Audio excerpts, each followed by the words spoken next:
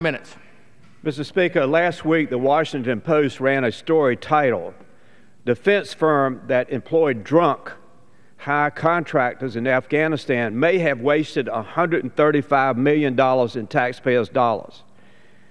By Kobe Itzowit, Kobe writes, and I quote, "The defense contractor investigated in 2012 after cell phone videos surfaced of its employees drunk and high on drugs in Afghanistan may have misused almost $135 million of taxpayers' money," the audit finds.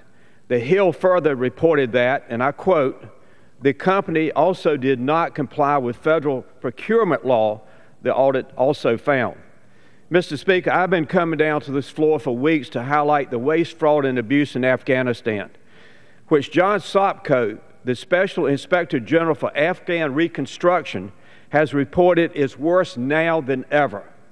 The National Defense Authorization Act, the House passed last week, authorized $42 billion for Afghanistan, which one of the reasons I did not vote for the bill. Why do we continue to spend billions of American taxpayers' dollars in Afghanistan when infrastructure all over the United States is rapidly deteriorating? This past weekend, CBS 60 Minutes ran a segment on America's failing infrastructure and reported that 70,000 bridges in the United States have been deemed structurally deficient, according to the federal government. That's one bridge out of every 9. My constituents in eastern North Carolina continually experience frustration and concern over the Bonner Bridge, which has fallen apart. This further highlights the waste and the failed policy in Afghanistan. I know some of my members of Congress will be upset. I'm calling attention to the reckless spending in Afghanistan. The NDAA authorized. But then why doesn't Congress start sending billions of dollars to a failed state where young American men and women are being wounded and killed? Mr. Speaker, including the father of these 2 little girls who are on a poster beside me. Their name is Eden and Stephanie Baldiff. Their daddy, Sergeant Kevin Baldiff, was shot and killed in Afghanistan 2 years ago by the Afghan he was training. Oh, Mr. Speaker, it just gets worse and worse.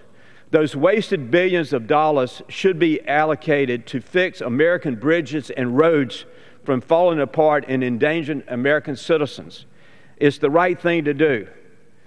Mr. Speaker, let me remind the American people that last year, the Obama administration signed a 10-year bilateral security agreement that Afghanistan, for 10 more years, strapping us with 10 more years of waste, fraud, and abuse, 10 more years of billions of dollars being wasted, 10 more years of young Americans being killed and wounded while the infrastructure in America is collapsing, 10 more years of veterans worrying about their benefits.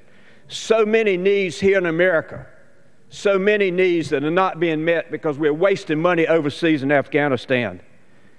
Mr. Speaker, Congress should debate and vote to stop the madness in Afghanistan in behalf of our soldiers and our men and women in uniform, their families, and the taxpayers of America.